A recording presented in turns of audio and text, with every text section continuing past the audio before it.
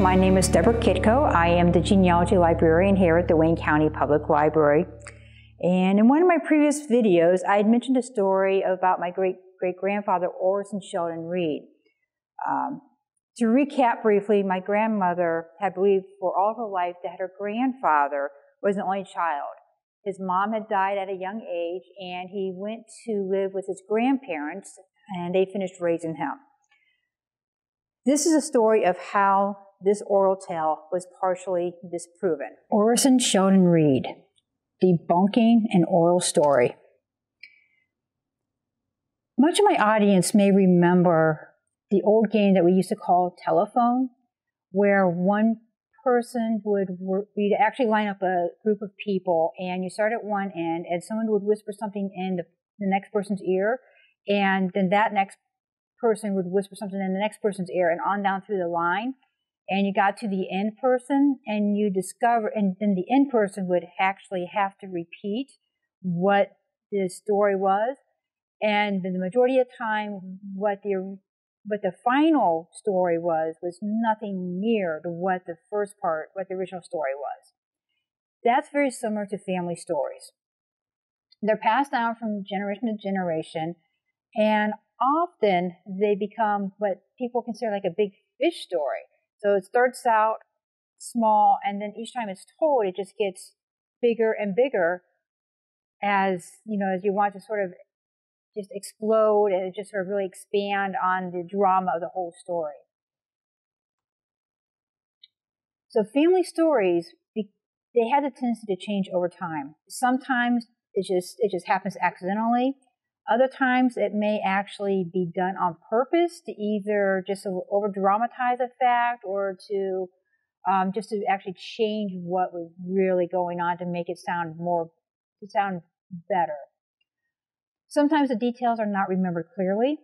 Or sometimes someone may just overhear something and they've jumped to conclusions, or they've completely misunderstood what was actually being told. And I know I'm not by myself on this one. I know anyone of you that's listening to this has probably at some point overheard something and misunderstood it completely. And then if you're not careful, you begin telling the story the way you understood it, and before you know it, you've actually started the gossip meal. Such is the case with the story of my grandmother involving her Grandpa Reed. The story she told to us as kids growing up many times. As you recall, according to what my grandmother had said, Grandpa Reed was an only child.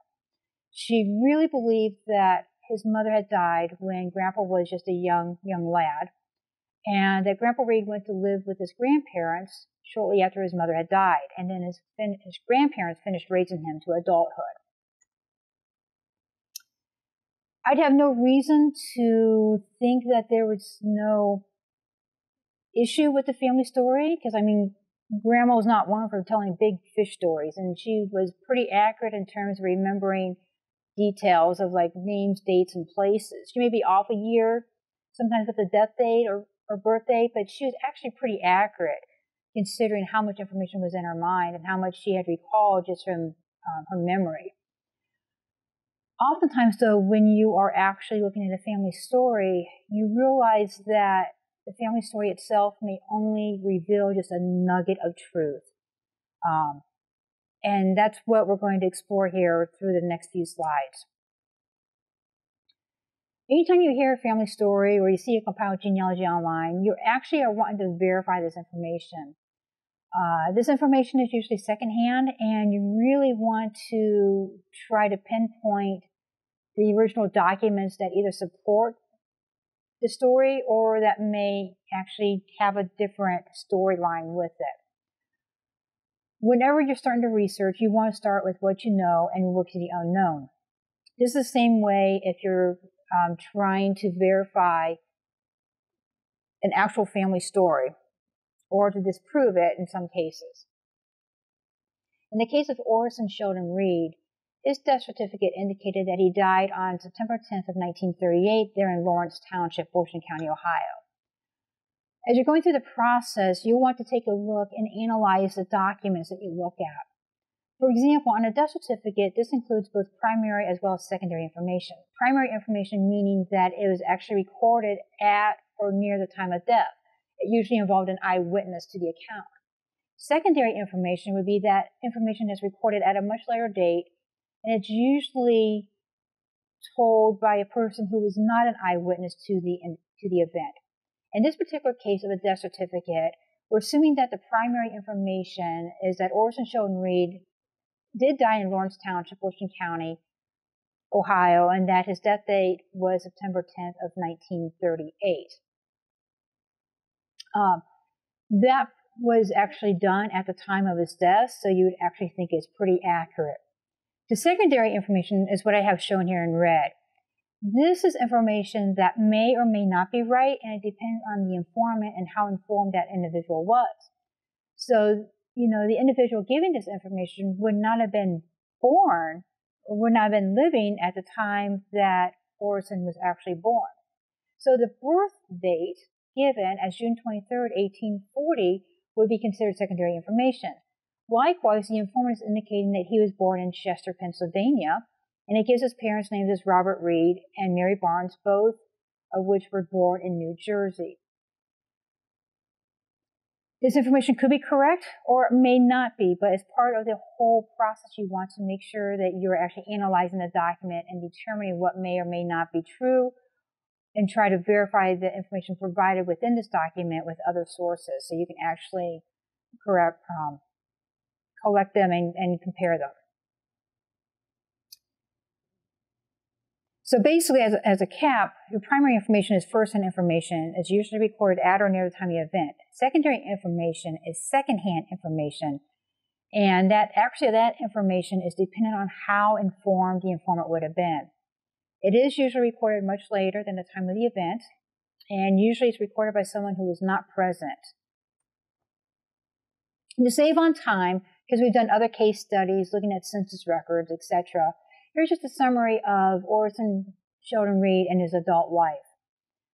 Starting with when he enlisted in the Civil War on August 15th, 1862. This indicates that he was age 22 at the time of his enlistment, which puts his age about 1840.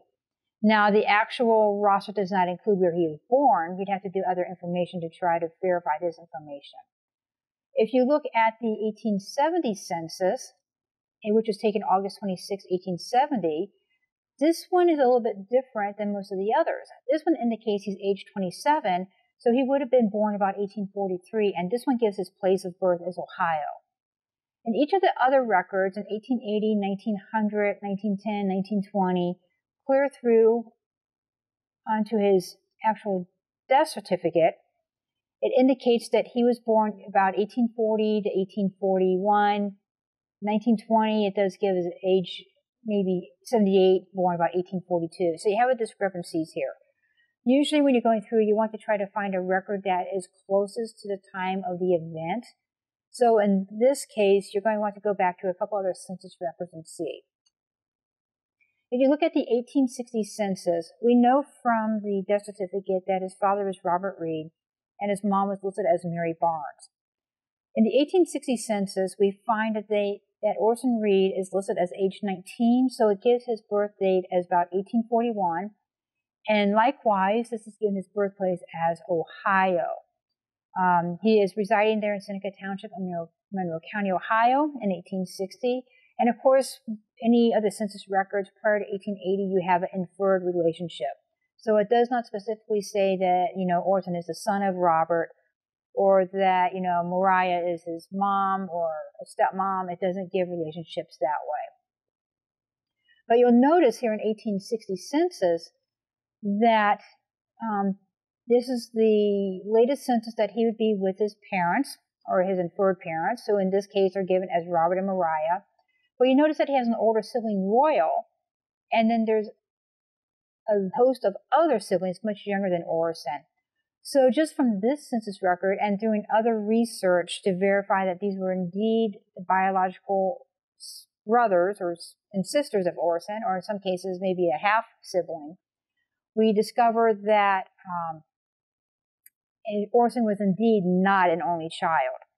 But just to make sure, let's go back to to a previous census in 1850. 1850, once again, is given his birth year is about 1843. He's age 7 years old. You have Robert, who's age 37, as the inferred father, and then you have a Lucinda Reed, who's age 28. Well, that still doesn't match the mother's name that's given in a death certificate, because remember the death certificate indicated Mary. In 1860, we have Mariah, which could be a variation of Mary, and then you have 1850, which says Lucinda. So we have some conflicts that we have to resolve here. But he is still residing in Seneca, Monroe County, Ohio, and this census, like the majority of other census records, are indicating that his birthplace is Pennsylvania. So I'm guessing that although at least two of the sources indicate he's born in Ohio, I'm going to have the tendency to believe that he was more or less born in Pennsylvania, possibly Chester, Pennsylvania, but I have to do further research to try to verify that information. But this one, you'll see that he has two older brothers, Royal and Morris in this case, where in 1860 it was Horace, and they had the ages goofed up there. And then you have three younger siblings. You have a Francis, a Prudence, and a Phila. So at this point, just based on these records, the family story we would think initially would be debunked. However, have we really done a recently exhaustive search to say that this family story handed down to my grandmother, handed down to us grandkids, is actually true? We can establish that Orison was not an only child, but we actually want to try to get to what the real story is. What really took place. Did my grandmother misunderstand something? Did she overhear something? Sometimes we may never know the true story. But if you look at the documents, we'll take a look here that we find a record that Robert Reed was married to Lucinda Barnes on July 1st, 1838 in Portage County, Ohio. There's an application made for the marriage record on the 29th of June, 1838. So at least a Lucinda, which is probably Lucinda, would go along with what the 1850 census is indicating in terms of who the mother could be. Now, Monroe County, Ohio is one of the legitimate burn counties in Ohio. And so very few records exist due to the courthouse burnings. However, also keep in mind that vital records were not kept in Ohio until 1867. There were a few exceptions. So with Orison being born sometime between 1840 and 1843, I don't have vital records to go to. And I have not located a church record to find a baptism or anything like that to help verify that information. So where do I turn to try to make sense of this story that's been handed down? Newspapers. The newspapers were not kept at the courthouse and did not experience the fate of a lot of the many other records there in Monroe County. Here in our department, we do have a series compiled by Catherine F. Fedorchik, and these are of Monroe County, Ohio genealogical records. In Volume 4, on page 76, there was an abstract from the November 15, 1854 newspaper. Died on Saturday morning, the 21st alt, which means last, Mrs. Lucinda Reed, consort of Mr. Robert Reed of Seneca Township, aged 35 years, 5 months. She was a member of the Presbyterian Church. So this little abstract now has given me the death date for Lucinda Reed, who was the wife of Robert Reed of Seneca Township, so it's the right husband, the right area, about the right age. We also have a church affiliation, so I need to follow through and see if there's any type of Presbyterian church records.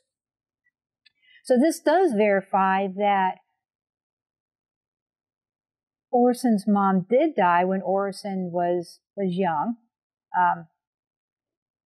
And then in Volume 3 of page 49 of the same series, in a newspaper entry from April 11th, 1855, married on the 4th instant Robert Reed and Mariah Reynolds.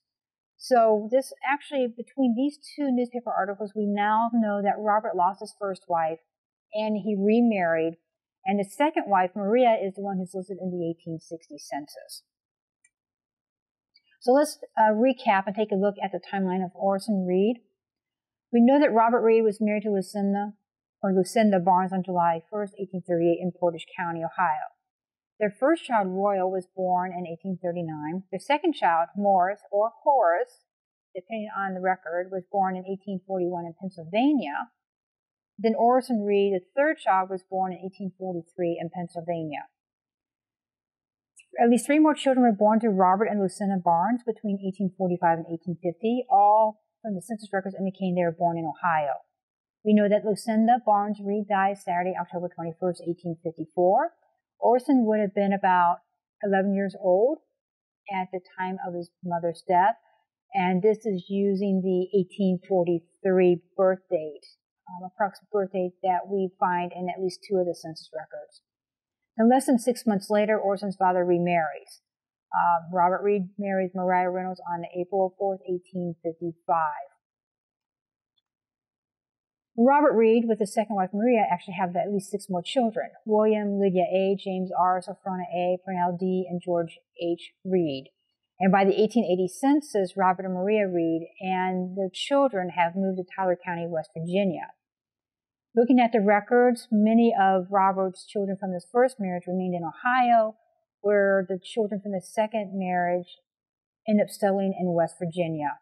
So this could also play a part in why my grandmother didn't have a clear recollection of the family in question here. Now, there is a possibility that Orison may have stayed with his grandparents for a period of time following his mother's death and following his father's second marriage. Maybe he didn't get along with his stepmom. Maybe there's issues with the father. Maybe, the grandparents needed some help. This is information that we do not have privy to any documentation of, so at this point it's just all speculation. And keep in mind that a lot can happen within 10 years. A lot of stuff that's not recorded. So in summary, family stories are great for providing clues to your family. Information handed down orally needs to be verified whenever possible. And sometimes only a nugget of truth has survived years of the telltale. So as you're looking to compile genealogy online, whether it's through Family Search, Ancestry, My Heritage, any of the other resources, just keep in mind that the family stories are great, the compiled genealogies are great, but you still have to do your due diligence in terms of researching. When I did the research and partially disproved the family story, my grandmother was still living.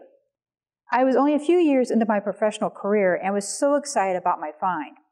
I thought Grandma would be excited too. After all, she is one of the key people in my life who had a significant influence on who I am today, including my passion for genealogy. She shared a love for family history. Considering she was the youngest of 20 kids, her recollection of names, dates, events was just outstanding. So I had no reason to doubt any of the information that she had told in her stories. Unfortunately, in my excitement, I did not think of the consequences of sharing my newfound information. There are 2 main principles I would like to leave you with. Family stories are awesome. They add character to your research, and family stories have the tendency to bring your ancestors to life. However, be careful. When you set out to verify the story, or in some cases, when you choose to disprove a family legend, you may discover more than what you actually bargained for. When the individual who told the story is still living, think twice on how you should share your results, especially if the evidence debunks the tale or strays a little bit from what has been shared or previously known and believed. When I told what I deemed to be exhilarating news in my research to Grandma, she became very distraught, and this was much to my surprise. She could not understand why, through all her years, her family would have lied to her about Grandpa being an only child. Grandma just shook her head, and she just had that empty stare, just staring off in the distance. And her only remark, "Why? Why did they lie to me? Why?" She truly believed what she remembered was factual and that her family was had lied to her through her years. When talking with other cousins, though, no one else had ever recalled this memory or recalled this story that was actually handed down. This leads me to my second main principle, a principle that goes beyond family history, a principle that you can actually apply to everyday life. When you hear or read something, decipher its meaning according to your personal worldview. Honestly believe what you hear or read is true and recount the same information over and over again. Whether you replay the events in your mind or if you vocalize them, you will actually come to believe your own thoughts and stories as fact, regardless if it is true or not true. Before accepting anything you hear or read in truth, that's truth with a small t, even for what you consider to be reliable sources, do your own due diligence. Research the subject thoroughly. Use independent resources. For example, if you find the same information listed in 5 different resources, or printed or recounted in 5 different means, are these really 5 different sources, or are they still the same source? And the question is, where did that original information come from? If they all stem from the same individual or from the same news, then those 5 different sources that recount the same story would only be considered one source. So you want to sort of expand your horizons. Search in more commonly used resources as well as the less commonly used resources. You may find a unique resource to yourself or to others that you actually use. You want to make sure you do a reasonably exhaustive search. You want to analyze and you want to correlate the collected information, resolve any conflicts that may be evident, and draw a conclusion that is soundly, reasonably coherent. And remember, as new evidence is revealed, analyzed, and correlated with what has already been established, your original conclusion may change or stand solid through time.